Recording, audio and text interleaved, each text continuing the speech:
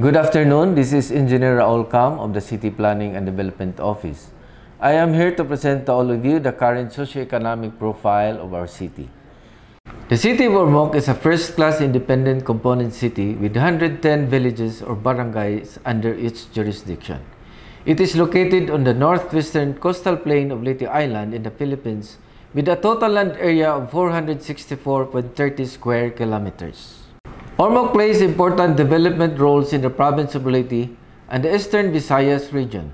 We were identified as a center for manufacturing, commerce and trade, education, culture and ecotourism, and transportation, being a gateway city because of its strategic location.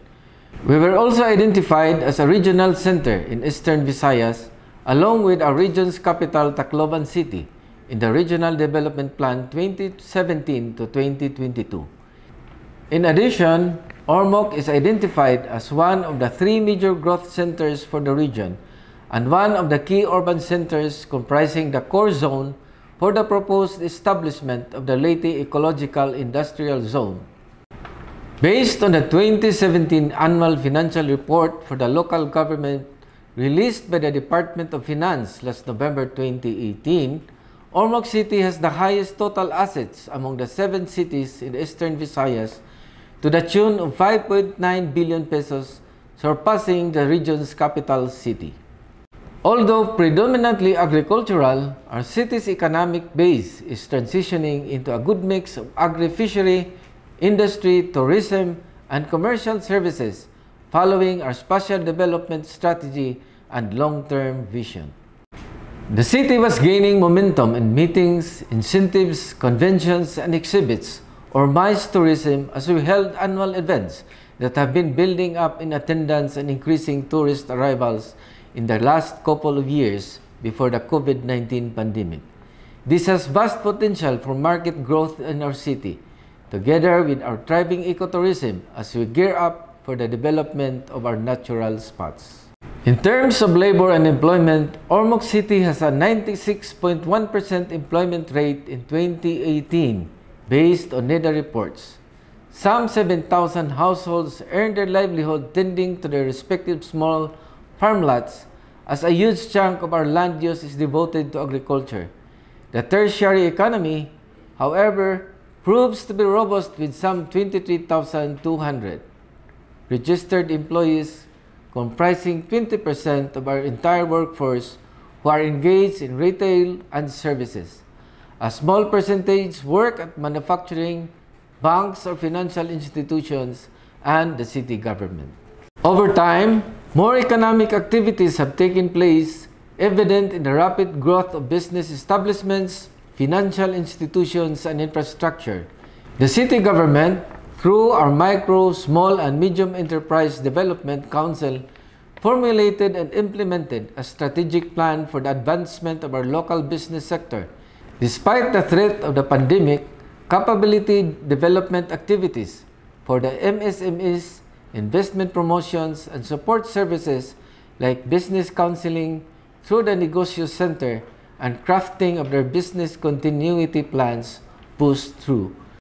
Trade and investment are some of the priority development agendas of the current administration with the leadership of Mayor Richard Gomez.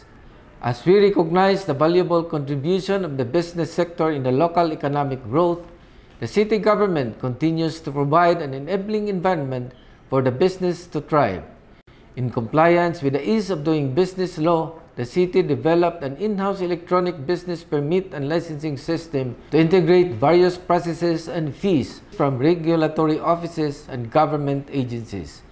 This reduces over-the-counter transactions, shortens queues and waiting time, and eradicates red tape practices, consequently providing a better way of doing business in the city. Launching this online system was timely with the unprecedented impacts of the COVID-19 pandemic. At the comfort and safety of their homes and office, business owners can apply and pay for their permits online. The initiative also adopts the zero-contact policy, as the electronic printable copy of their business permits are sent via email. We expect to increase usage of the system among business owners for new applications and renewal in the succeeding years. Ormoc City also poses for local investment incentives to attract more investors to come and invest in the city. The existing investment incentives codes has so far granted tax holidays of 2 years to 2 business firms operating in the city. With this, an endorsement to amend to widen the scope and add more qualifiers to the list of investment priority area is underway.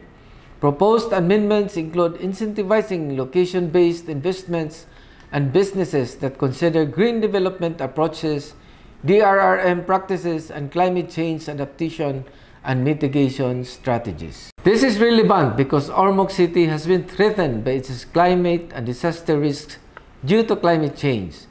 The city is prone to floods, rain-induced landslides, typhoons and storm surges, ground rupture, and earthquakes that may result in liquefaction and tsunamis. Areas that are most exposed are the villages along the coast, including the city center and the production areas. Climate change compels us to use a climate lens for risk-informed development planning. Our climate risk assessment shows that increased rainfall would lead to flooding, which is considered the most impactful risk of the city. On the other hand, considering the density of structures and people, the concentration of heat in urban centers is expected in the coming years. To achieve resilience, we follow citywide adaptation strategies to gather comprehensive benefits. In terms of the natural environment, our coastal and upland forests have to be restored, preserved, and rehabilitated. We are presently doing this with our stakeholders from both government and private sector, as well as the academy, because we believe that development should not be pursued at the expense of the environment. In the built environment, we aim to follow mixed-use area development, aligned with our multi-nodal development. Public structures and private properties should employ resilient techniques and approaches. This is why we make sure that new buildings follow the standards set in the National Building Code. Ormoc City is also kickstarting a green economy with the installation of solar panels in our public buildings, the use of energy-saving LED lights on our streets, and employing electric vehicles to reduce our carbon footprint and greenhouse gas emissions. In addressing flooding, we aim to manage water in different approaches. It will be demonstrated by increasing permeable surfaces using combined engineering and nature-based solutions on drainage system and forging action from the community. Further, in the urban center, the use of heat-adaptive structures has to be augmented by expanding public open green spaces, which will also encourage active mobility. More importantly, we aim to continue building institutional capacities to perform inclusive climate action planning down to our communities and households. On this premise, we employ participatory governance and multi-stakeholder approach through our current partnerships with UN Habitat, National Resilience Council, OML Center, and the PPP Center for our water supply project, to name a few. With the pandemic and the climate crisis the world is facing, as well as the water stress we are experiencing, we aim to ensure availability and sustainable management of water and sanitation for our constituents through this water supply project.